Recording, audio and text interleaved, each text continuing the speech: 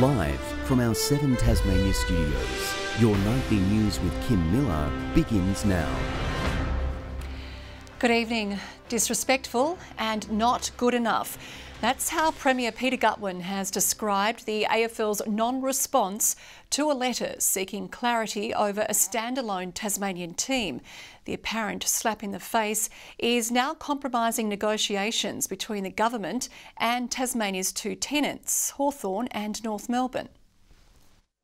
Tasmanian governments have long had disagreements with AFL House, but rarely has the retaliation been quite as strong. To be frank, I think it's disrespectful of the AFL in terms of the way that they have managed this. This refers to a letter sent by the Premier to AFL boss Gil McLachlan 2 weeks ago, seeking a timeline towards a Tasmanian team by 2025. No reply has been forthcoming. I don't think it's good enough. We're a football state. The AFL should be treating us with more respect. The non-response creates a logjam in Hawthorn and North Melbourne's negotiations for a deal beyond 2021. The letter confirms talks with Hawthorn are now on hold, while key Kangaroo sponsor TT Line is waiting for clarity, as the Premier considers any new deals with the two clubs be transitional towards our own licence. Until we know what the AFL's view is on granting Tasmania its own licence, we won't be able to conclude those negotiations. The Premier signals the next deal with those clubs should have a transition to a Tasmanian team in mind. We want to have clarity as to when we may get an AFL licence, and that will inform us in terms of what shape those deals take. Tom Johnson, 7 Tasmania News. Caravan park operators are pleading for help to fill their empty campgrounds. One industry group has proposed cars and caravans travel for free across Bass Strait, billing it as a solution to our tourism woes. Despite our border opening, holiday parks around the state are still waiting to be filled. Our forward bookings are still sadly really down based on previous years. This time last year we had 80% more forward bookings than we do currently. So yeah, we're a little alarmed and hope things pick up. After a horrendous year for all tourism operators, they're still struggling to attract mainland visitors. Exorbitant car rental prices could result in many bringing their own. We looked at the cost of hire cars and it was up around the $1,000 mark. So we decided that instead it would be best off to take the boat and bring our own car. But the Spirit can be just as expensive. This vehicle and caravan costs $2,623 for a one-way trip. Fees like that are a barrier to the Apple Isle for many, in a customer base we sorely need. We've had the park here for 6 years and over 75% of our business comes outside of Tassie's borders. The Caravan Industry Association of Australia are calling for the expansion of a scheme which subsidises the cost for vehicles to travel Bass Strait. They say making it free would see our caravan parks rebound, like the mainlands already have. Anything to help people get over here would just be a massive stimulus for what has been a really, really tough year for us. With those who come by caravan bringing the highest bang for buck, the industry body says the move could jumpstart the whole of tourism in the state, not just holiday parks. We know that cars and caravans on the Spirit, those passengers travel more broadly than just people coming in on planes. They'll go to the regions, they'll spend money in the places that need it most. So yes, we're certainly backing up that call. While the scheme is a federal initiative, the state government is open to change. Again, we'd always like to see the freight equalisation scheme extended, but we're working closely with TT Line in terms of what options might be available there. Caravan park owners just want to see their parks full. It's funny, you can be as cautious as possible with your business planning, but things can grind to a standstill overnight and put you in a really vulnerable position. It's really unfortunate. Josh Duggan, 7 Tasmania News. The state's Transport Minister has conceded the new Spirit vessels could still be built in Europe, despite forming a task force to explore a local option. Michael Ferguson was again cornered into defending the government in a fiery day of questioning in government business enterprise hearings. Firing questions on the potential for a local ferry build. What is on the ground in Australia and what may be possible? Does Tasmania have any facilities that would allow for the fit-out of steel monohulls if there was a hull towed to Tasmania? Specific facilities? I don't believe so. Where would the hull actually have to be tied up? Well, that's a very good question. On a day of tense parliamentary hearings, the Transport Minister remained firm, saying all options for replacement Spirit of Tasmania vessels are on the table. We could end up, in the fullness of time, having a European build. It also should be a possibility that is being countenanced for an Australian build or potentially a hybrid model approach. With the procurement process paused for 6 months, the government is now awaiting the task force's report due next year. We're certainly encouraging those pitches to be made to the task force, but the role of the task force, of course, is not to make any direct selections of any kind, but rather to advise government on next steps. Currently, there are no Australian companies who can build large steel monohull vessels to International Maritime Organisation standards. Attention soon turned to alleged pedophile nurse James Griffin, who worked on board the Spirit from 2003 to 2009. There was no records of any concerns in relation to him. The TT Line CEO revealed those who work for the company currently don't need working with vulnerable people cards. At this point, I'm not aware that that's a requirement. Is it something you might have a look at, Mr Dwyer? Absolutely, yes. The controversial polo pony case was also raised. No one in authority has provided us with evidence that the animals passed away on the ships. No one cares more about the welfare of animals on our ships than we do. But we're just getting a bit sick and tired of the commentary that's associated with this issue. We really are. Letitia Wallace, 7 Tasmania News. Tasmania's Peak Social Services Group is warning the state is falling woefully short of new housing. It claims 1,000 new homes from the state government and hard work by charities won't be enough to bring the crisis to an end. New homes in New Norfolk. The Catholic Church is on a building crusade. We delivered 222 new houses last financial year. We're looking to increase from that, getting close to 250 homes. At the moment, we've got around about 165 homes under construction across the state. 9 properties were added to the tally today. Among the guests, the Housing Minister, keen to promote his own promises. We've got about 600 builds underway right now around the state, and we've just gone to market and closed an expression of interest process to build 1,000 more on top of that. That target, expected over 3 years, falls well short of demand, according to the Peak Social Services Group. In order to meet current and projected need, we need to be building 1,000 affordable homes each year over the next 15 years. Roger Jensch says his government isn't leaving the heavy lifting to churches and charities. Nobody does this by themselves. So when Ben talks about the model that underpins these homes, this is government-owned land under a 40-year lease. And after years of Hobart dominating housing concerns, the worry is shifting to regional Tasmania.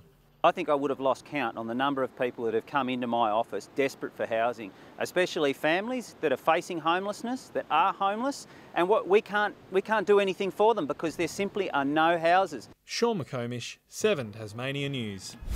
More than 150,000 plastic bags have been diverted from landfill and transformed into sustainable asphalt, paving this road in suburban Hobart.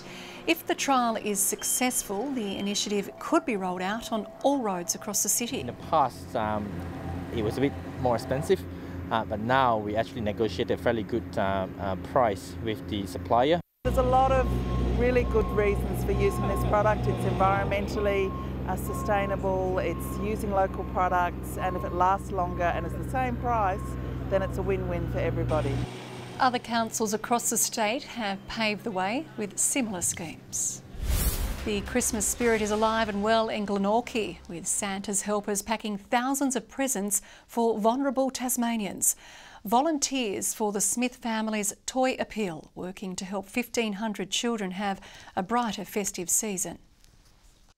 Thousands of toys sorted through and packed away, destined for those who need a little extra cheer this Christmas. Today we've got volunteers from a lot of the companies that support the Smith family here packing toy and book hampers that we'll distribute later next week to families. After a tough year for many Tasmanians, the Smith family book and toy appeal is even more important. 1,500 children set to receive these gifts. It's really important for the kids to be receiving these presents, but as much as that, it's also important for the parents to be able to give the presents. Tim and Sean have been volunteering for the appeal for the past 4 years, and they have no plans of stopping, the cause close to their hearts. I wanted to be part of it to sort of give back to the community. My mother was active with the Smith family as well, and it's to help, I suppose, honour her. Just enjoy the idea of helping others out at Christmas time and remind you about what Christmas Australia is probably about.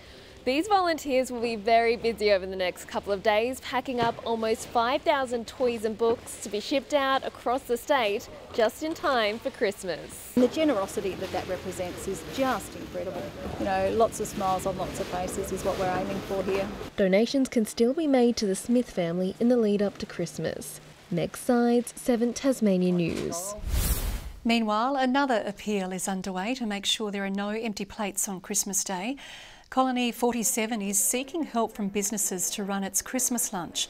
This year's meal will be a delivery rather than a sit-down event. The demand's much higher, so we're really reaching out to businesses and local businesses and individuals to support us this year more than ever. We just love being involved in the community, helping out where we can. 370 people have already registered for meals. Christmas shoppers in Launceston have been treated to a surprise performance.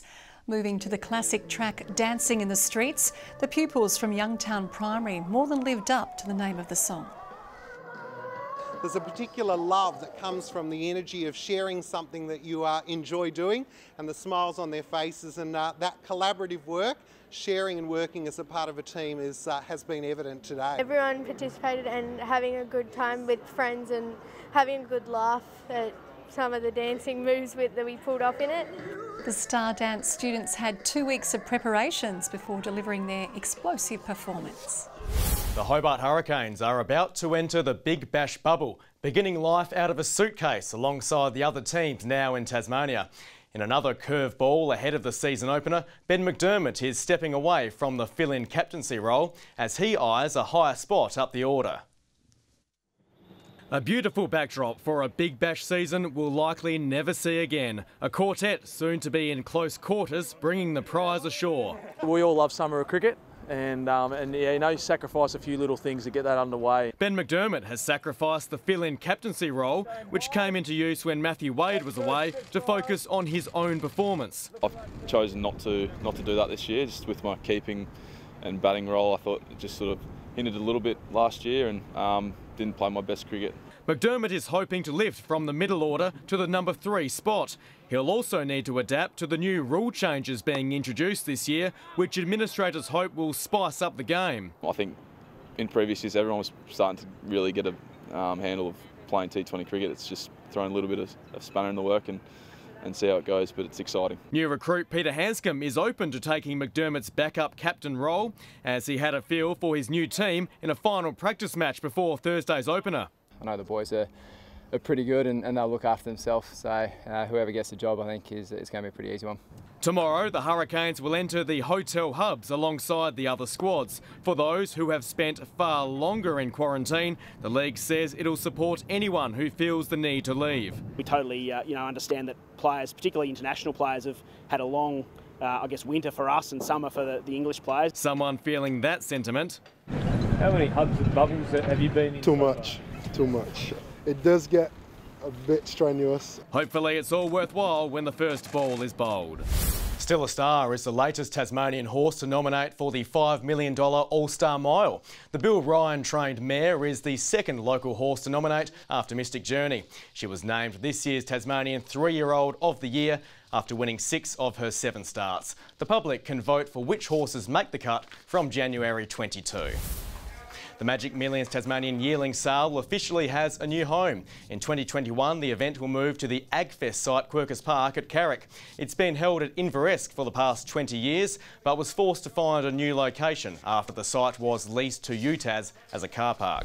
Good evening. Cool westerly winds maintained our slow start to summer today. Hobart 18 degrees, Launceston 20, Burnie 16 and Devonport 19.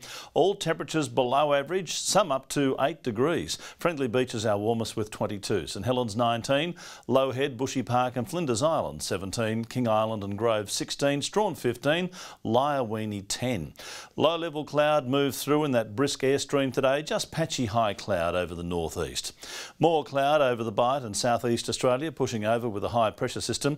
A frontal band extends from south of WA to our south. A low is off the northwest of the nation. Tomorrow the high over the Bight weakens as the cold front approaches. The low up off Western Australia moves closer to the coast.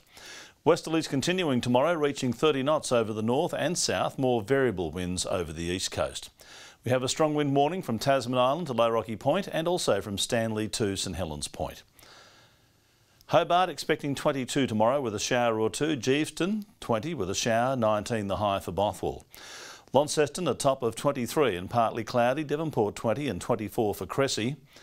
For Burnie, a partly cloudy 20 degrees, 17 for Strawn with showers, a shower or two for Curry on King Island, 17 the maximum. 23 for St Helens and partly cloudy, same for Swansea and same for Orford apart from a late shower moving in. Here's the UV, it's on 10, that's at the top of the very high range. On Thursday now, mostly cloudy. Hobart expecting 16, that's over 6 degrees below average. A slight increase in the temperature on Friday with fine partly cloudy weather and a welcome improvement for the weekend. Temperatures creeping into the mid-20s and dry. Mostly sunny in Perth, fine for Adelaide and Melbourne as well. Sunny 25s for Canberra and Sydney, partly cloudy over Brisbane. Bit of cloud about still, 17 in Hobart, 16 right now in Launceston, cloudy over Devonport, a cool night and 14 degrees. Getting warm by the weekend, Kim, summer is coming. Indeed it is, and so is Christmas. Thanks very much, Murph. That's your news for now. There'll be news, sport and weather updates later tonight. Thanks for joining us this evening. Good night.